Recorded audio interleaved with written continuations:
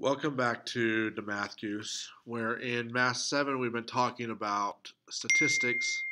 Specifically, the specifically in this video we're going to be talking about Statistics 4, representative sampling, bias and validity. Okay, so you want to estimate. So number one, determine whether the sample is biased or unbiased, and explain. So you want to estimate the number of students in your school who play a musical instrument. You survey the first 15 students who arrive at band class. So as we talked about before, this is biased, and then not every student has band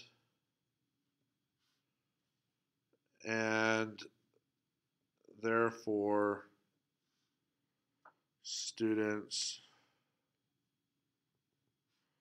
are excused from the chance of being sampled. Okay, so this is more of a biased study.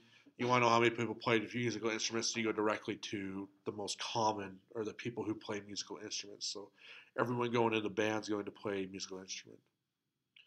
Okay, you want to estimate the number of books students in your school read over the summer. You survey every fourth student who enters a school. So this is unbiased. Okay. Every student has equal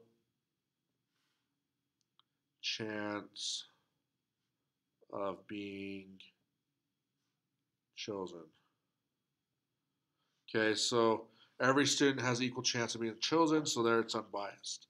Okay, you want to estimate the number of people in town who think that a park needs to be remodeled. You savor every 10th person enters the park. Okay, this is biased. Okay, only park goers are surveyed.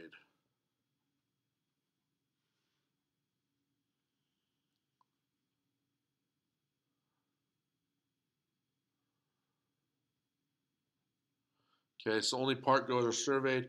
While everyone at the park has equal opportunity to be surveyed through every 10th person, we have a situation where not everyone in the community, just the people who go to the park.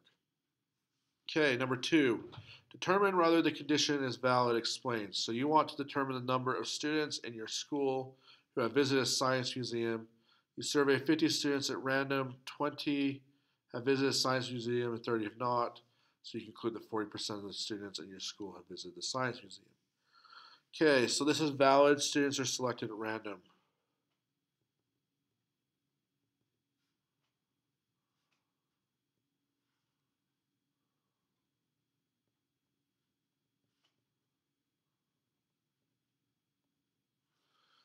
Okay, number B.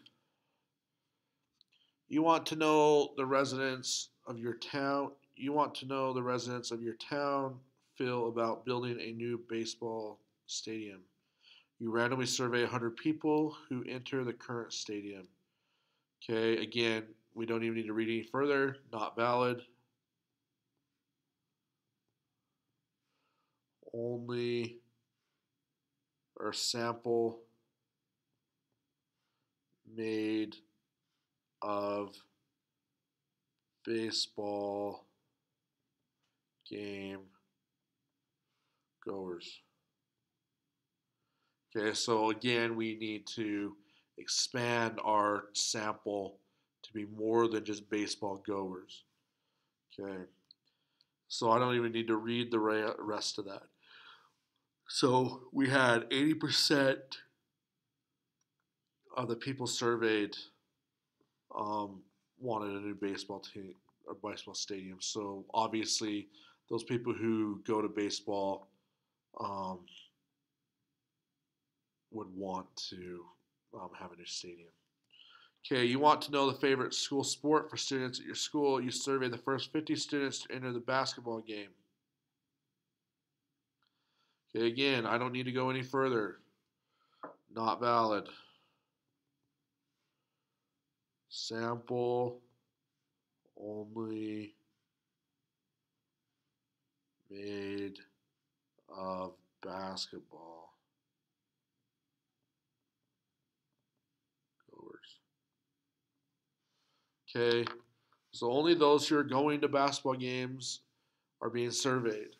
So, of course, we're going to a lot of people who go to basketball games. Their favorite sport's going to be basketball.